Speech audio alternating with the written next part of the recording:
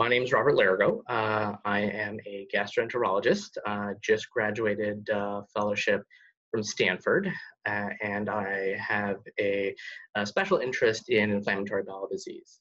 So I'm the lead patient advocate at Gali. I also started the Blonde Bowel Battling Badass social media platform. And so I mostly talk about my experiences with UC. I now have a J pouch. I had my surgery in 2012.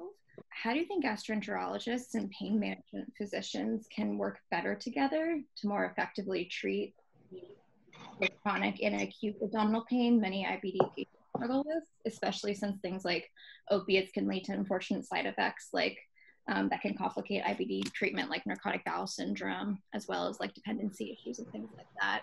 I've had doctors both treat me like really underestimating pain, and then I've been treated like a hospice patient with significant problems.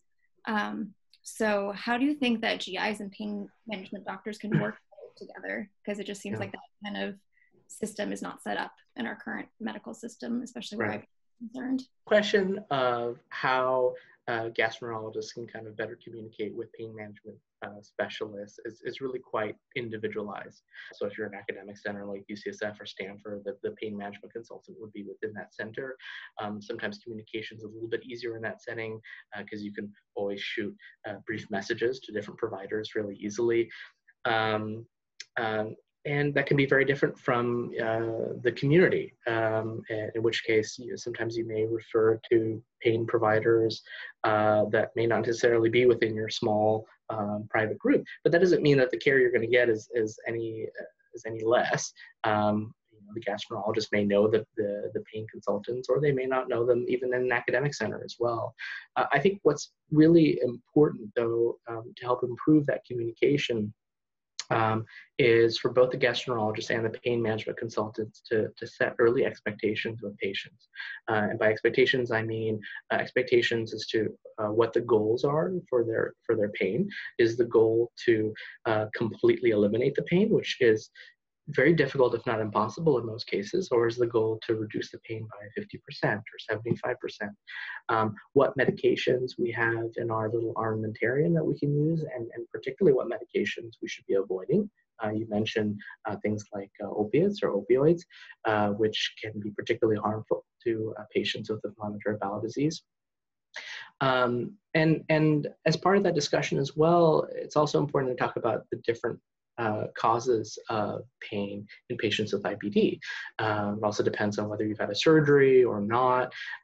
Sometimes after abdominal surgery, any abdominal surgery, people can develop adhesions, which can kind of tug at the intestines. They can develop narrowings of the intestines themselves, called strictures, which can also be not only a result of the surgery, but can also be due to the underlying inflammatory bowel disease, particularly Crohn's disease. Sometimes infection can cause abdominal pain, scar tissue around nerves, small intestinal bacterial overgrowth, and 45% of patients with inflammatory bowel disease can have irritable bowel syndrome, which is a different disease entity, but the two can coexist. Irritable bowel syndrome is associated with abdominal pain, changes in bowel movement frequency and consistency. And so that has its own treatment pathway as well. So if you do have, bottom line is, if you do have abdominal pain, it's important to chat with your physician about it and initiate the discussion about what things could be causing the abdominal pain for you in particular, or what your gastroenterologist thinks. I think it's not unreasonable for patients if the pain becomes unbearable and the different treatments aren't really working, to request an outside opinion from a pain management physician. If you're already working with a pain management physician, I understand the frustration it can be when you go to them and say, oh, my gastroenterologist said this, but you're telling me this, why can't you guys just communicate with each other? And you're right, in an ideal system, it really would be that easy. But our medical healthcare system can be flawed in a lot of ways. And I think it really, because of that, it really relies a lot on patients being advocates for themselves, first and foremost, really understanding their disease, and being able to kind of speak up as well, so things don't get missed. So it takes a lot personally to be able to continue through with that. But thank you for your answer.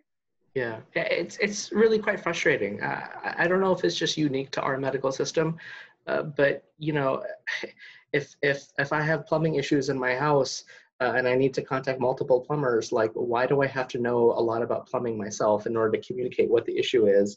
Why can't they just kind of work it out themselves and kind of figure it out? It's unfortunately just not the system that we work with. And I think people with chronic diseases really suffer because of that. It's unfortunate, particularly for people who just have less healthcare literacy, for example, who don't know their way around the healthcare system, because it is complicated. No one really takes the time to kind of explain all the ins and outs to you. But if you're having any difficulties, there are people out there who can listen, who can help point you in the right direction. It may be frustrating, it may take a little bit of time, but you know, hopefully things will change on a national level for the positive.